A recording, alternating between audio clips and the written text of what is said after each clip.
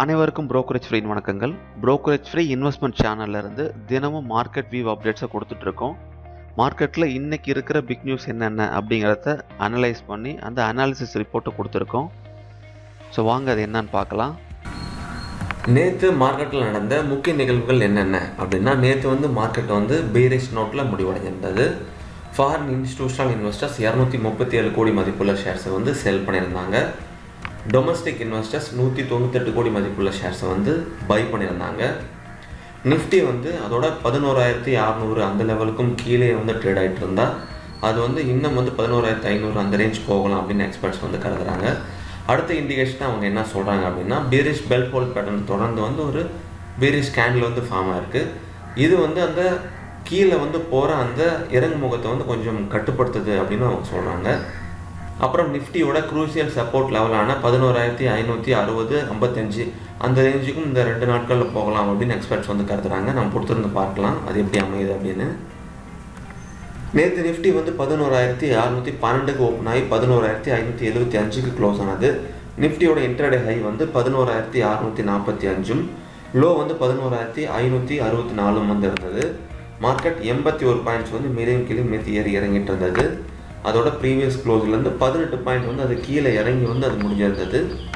இப்போதைக்கு நிஃப்டியோட support levels 11,548லேருந்து 11,520 வரைக்கும் இருக்குது. நிஃப்டியோட ரெசிஸ்டன்ஸ் லெவல்ஸ் 11,623லேருந்து 11,673 வரைக்கும் இருக்குது. பேங்க் நிஃப்டியோட சப்போர்ட் லெவல்ஸ் 29,325லேருந்து 29,164 வரைக்கும் இருக்குது. பேங்க் நிஃப்டியோட ரெசிஸ்டன்ஸ் லெவல்ஸ் 29,769லேருந்து 30,061 வரைக்கும் இருக்குது. நிஃப்டியோட மேக்ஸிமம் கால் ஓப்பன் இன்ட்ரெஸ்ட் நேற்று 11,700 ஸ்ட்ரைக் ப்ரைஸில் 52 லட்சம் ஓப்பன் இன்ட்ரெஸ்ட் கான்ட்ராக்ட்ஸ் இருந்தது. 12,000 ஸ்ட்ரைக் ப்ரைஸில் 37 லட்சமும் 11,800ல் 29 லட்சமும் ஓப்பன் இன்ட்ரெஸ்ட் கான்ட்ராக்ட்ஸ் இருந்தது. நிஃப்டியோட maximum put open interest 11,500 strike ப்ரைஸில் 27 லட்சமும் 11,600ல் 20 லட்சமும் 11,400ல் 18 லட்சமும் ஓப்பன் இன்ட்ரெஸ்ட் கான்ட்ராக்ட்ஸ் இருந்தது. பல்க் டீல்ஸில் சிஜி பவர் இண்டஸ்ட்ரீஸ் அப்படிங்கிற ஷேரை Bharathi SPM holding private limited அப்படிங்கிறவங்க பை பண்ணியிருக்காங்க. 71,50,000 ஷேர் 34.88 அப்படிங்கிற ப்ரைஸ்க்கு. லியோட் ஸ்டீல் சிந்தசிஸ் லிமிடெட் அப்படிங்கிற கம்பெனியோட share IDBI bank limited sale பண்ணியிருக்கு. 51,44,608 ஷேரை 0.62 அப்படிங்கிற ப்ரைஸ்க்கு. நேற்று ப்ரைஸும் அதிகமாகி ஓப்பன் இன்ட்ரெஸ்ட்டும் அதிகமாகி லாங் பில்டப்பில் இருந்த லிஸ்ட் ஆஃப் ஷேர்ஸ் பார்த்துருக்கீங்க. லாங் பில்டப்பில் இருந்தால் ஷார்ட் டேர்மில் அது ப்ரைஸ் மேலே போகும் அப்படின்னு அதில் அறிகுறி சொல்லும். அதில் பர்சன்டேஜ் சேஞ்ச் ஓப்பன் இன்ட்ரெஸ்ட் பிரகாரம் ONGC 26, ICICI 14, ITC 13, Indian housing finance 5%, கோல் இண்டியா 4%, சிப்லா 3% இருந்தது. அப்புறம் 2%ல் பஜாஜ் ஃபின் சர்வீசஸ் இருந்தது. மற்ற எல்லாமே அதுக்கும் கீழே இருந்தது. ப்ரைஸும் கீழே குறைஞ்சி ஓப்பன் இன்ட்ரெஸ்ட்டும் கீழே குறைஞ்சி லாங் அன்வைண்டிங்கில் இருந்த லிஸ்ட் ஆஃப் ஷேர்ஸ் பார்த்துட்டு இருக்கீங்க. லாங் அன்வைண்டிங்கில் இருந்தால் ஷார்ட் டேர்மில் அது ப்ரைஸ் கீழே இறங்கும் அப்படின்னு அது ஒரு அறிகுறி சொல்லும். அதில் Britannia industries, Tata steel limited, Tata Motors எல்லாமே ஒரு பர்சன்டேஜ் சேஞ்ச் ஓப்பன் இன்ட்ரெஸ்ட் 2%க்கு மேலே சேஞ்சாக இருந்தது. ப்ரைஸ் கீழே குறைஞ்சி ஓப்பன் இன்ட்ரெஸ்ட் அதிகமாகி ஷார்ட் பில்டப்பில் இருக்கிற லிஸ்ட் ஆஃப் ஷேர்ஸ் இப்போ நீங்கள் பார்த்துட்டு இருக்கீங்க. ஷார்ட் பில்டப்பில் இருந்தால் ஷார்ட் டேர்மில் அது ப்ரைஸ் கீழே இறங்கும் அப்படின்னு அது ஒரு அறிகுறி சொல்லும். அதோட பர்சன்டேஜ் சேஞ்ச் ஓப்பன் இன்ட்ரெஸ்ட் பிரகாரம் 14% சேஞ்ச் ஆனதில் பாரத் பெட்ரோலியமும் அப்புறம் பாரத் ஏர்டெல்லும் இருந்தது. பஜாஜ் ஆட்டோ லிமிடெட் 14%ல் இருந்தது. 13%ல் எஸ் பேங்க் ஆஃப் இந்தியா இருந்தது. HDFC பேங்க் 13% இருந்தது. அப்புறம் பாரதி இன்ஃப்ராடெல்லும் 13% இருந்தது. 12%ல் இண்டஸ்இண்ட் பேங்க் இருந்தது. அல்ட்ராடெக் சிமெண்ட் 10%ல் இருந்தது. NTPC 10%ல் இருந்தது. 9%ல் ஹீரோ மோட்டர் காப்பும், அடானி போர்ட் 8%, வேதாந்தம் 8%, கெயிலும் 8% இருந்தது. 7%ல் கொடாக் மஹிந்திரா பேங்க் இருந்தது.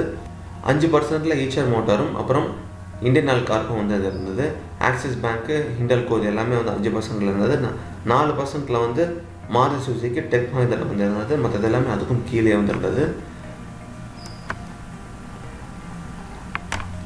ப்ரைஸ் அதிகமாகி ஓப்பன் இன்ட்ரெஸ்ட் கீழே குறைஞ்ச லிஸ்ட் ஆஃப் ஷேர்ஸ் நீங்கள் பார்த்துட்ருக்கீங்க. இப்படி ப்ரைஸ் அதிகமாகி ஓப்பன் இன்ட்ரெஸ்ட் கீழே குறைஞ்ச அதை ஷார்ட் கவரிங்னு சொல்லுவாங்க.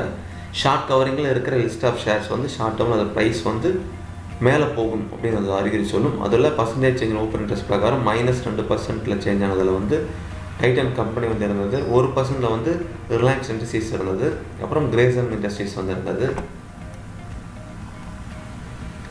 வேல் மார்க்கெட்ஸில் அமெரிக்காஸ் இண்டெக்ஸில் மெக்சிகோ இண்டெக்ஸ் அப்புறம் சிலி இண்டெக்ஸ் 2 மட்டும்தான் மைனஸில் முடிஞ்சிருந்தது. மற்றது எல்லாமே வந்து ப்ளஸில் வந்து முடிஞ்சிருந்தது. யூரோப் இண்டெக்ஸ் எல்லா இண்டெக்ஸுமே வந்து ப்ளஸ்லேயே வந்து முடிஞ்சிருந்தது.